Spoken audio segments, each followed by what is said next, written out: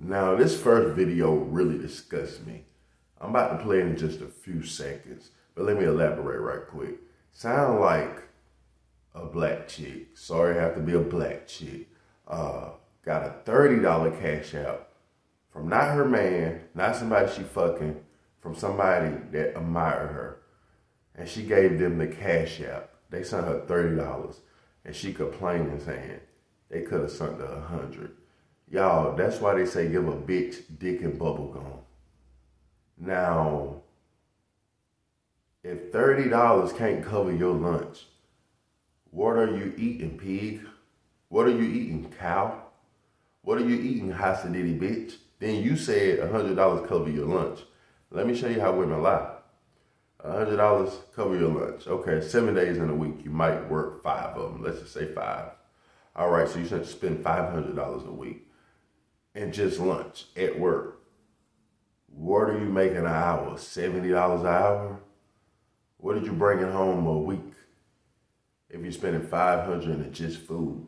Imagine what you're spending in cosmetic and clothes and things like that. Bitch, you're lying. Moral of the story, I'm finna play the video. Be thankful for whatever a nigga do for you.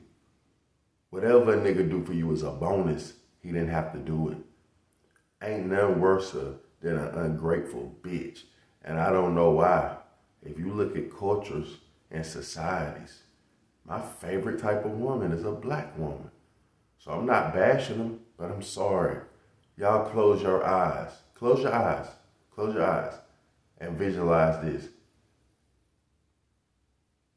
This girl just got sent a $30 cash out for doing nothing at all. And she's mad that it won $100. What ethnicity do you see in your head? Y'all comment what ethnicity you see in your head. Do y'all see her saying, thank you, thank you, thank you? Do y'all see her saying, thanks? You see her saying, thank you? Or do you say, who that come from? I'll let y'all do the math. But I'm about to run this video. Y'all like, comment, subscribe. In the comment section is my TikTok, my Instagram, my Facebook. Y'all go to my pages. Y'all follow me. Y'all like all my stuff, run it up. And y'all do not be lenient on this woman. And if you agree with her, let me know. Y'all come in and let me know. Run up the comment section. I'll holler, gang. Okay, so y'all, story time. So y'all, please tell me if I'm wrong. So today this dude wrote me on Instagram and he was like, can I send you money? Let me send you money for lunch. So I was like, okay. I wrote him back and I was like, send it. So he wrote me and was like, okay, what's your cash app? So I sent him the cash app. Yeah, I just knew I was finna open my cash app and I was finna have at least probably about $100. You get what I'm saying? Because like, that's I eat and that's how much I spend on my food. Yeah, I opened my cash app and this man sent me $30. Yeah, yes, $30. And I'm just like, at first I'm like, damn, like, am I ungrateful? Like, am I fucked up? Like, the feeling like, why the fuck would you send me $30? But then I had to ask people and they was like, nah, because I'm like, $30 is not even half a tank in my car. Like, what the fuck you thought I was gonna go to Chick-fil-A? Like, I mean, I'm trying to figure out what did you think I was gonna eat? It's like, when I go and eat, I eat full course meals. Like, I order a appetizer, a entree, and a dessert, and a drink. That can't even get me 2 drinks. Like, what the fuck? And then this man had the audacity to write me back and say, let me get to know you.